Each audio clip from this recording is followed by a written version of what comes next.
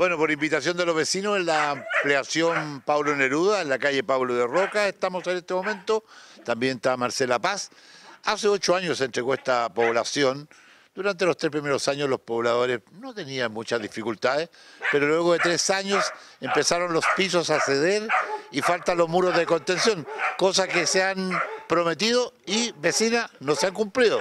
Hasta ahora no nos han dado ninguna solución, solamente hemos estado con calmantes, se puede decir, porque empezamos con el proyecto de los muros hace 4 años más o menos. Cuando empezó su alcaldía el señor alcalde, que está ahora todavía, él incluso vino a una reunión y igual dijo que nos iba a ayudar con respecto a esto, al proyecto y para poder conseguir las platas que se necesitan.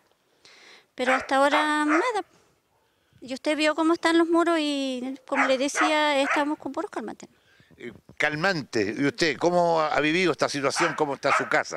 Mal, porque mi piso está todo colgado, mi casa se está colgando. En la noche cuando sale viento se mueve entera por el segundo piso. Lo que pasa es que mi niña tampoco puede jugar atrás en el patio. No podemos hacer una leñera. En el invierno no se puede salir para atrás, para el fondo, porque se empoza el agua. Tuvimos una reunión con don Boker y el señor Calisto, que estaba hace tiempo en el Core, parece, algo así. Lo prometió que iban a sacar recursos, no sé de qué parte, para hacer los muros. Y hasta el día de hoy no pasa nada. Nada. No, de nada. La situación es urgente. Usted me decía que habría hecho el muro, pero faltan las lucas. Claro, la mitad del muro la hizo la vecina y yo no puedo porque soy sola, como le decía, y no puedo seguir hasta atrás. Y se está hundiendo, como usted vio, todo eso y mi pared toda llena de petróleo. Falta plata para hacer. Exactamente, y nos dijeron que la plata estaba, que había salido, pero no se hizo nada. Ahora tu situación también es compleja, mirando la cámara ahí. Pues, sí, amigo. también es compleja mi situación porque usted vio ahí mi terreno está cayendo todo, la parte del costado, la parte de atrás también, y dicen que la plata están, pero las platas no se ven y tampoco se realiza ninguna obra como para arreglar este sector que está aquí tan malo. Y lo que nosotros necesitamos, tampoco le estamos viendo que nos regalen los muros, si tenemos que colocar dinero a lo mejor lo vamos a colocar, pero que lo hagan con realidad y digan lo vamos a hacer y les vamos a ayudar.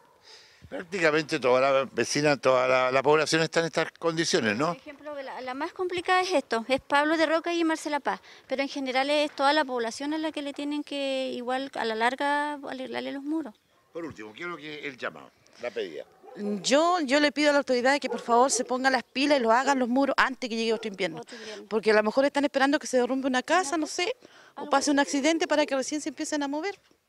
El llamado y el clamor de los vecinos, directamente acá en terreno, para mostrarle a las autoridades, vamos a ir a conversar con ellos también, para decirles que esta es una urgencia, realmente es una urgencia, va a haber una tragedia aquí, va a haber una situación, un hundimiento de casa y no hay que esperar mayores situaciones. No esperemos el resultado de las elecciones, no esperemos quién gane, quién pierda, sino que hay que dar soluciones.